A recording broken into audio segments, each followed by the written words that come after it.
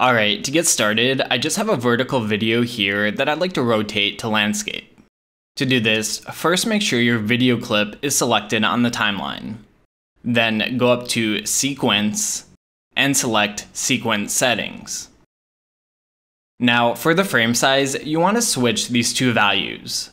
So I'll put 3840 for horizontal and 2160 for vertical. Okay, right away you'll see that the aspect ratio has flipped, so we did it right and can click OK to confirm the change. Now all that's left to do is rotate the video, so make sure your clip is still selected on the timeline and go over to Effect Controls.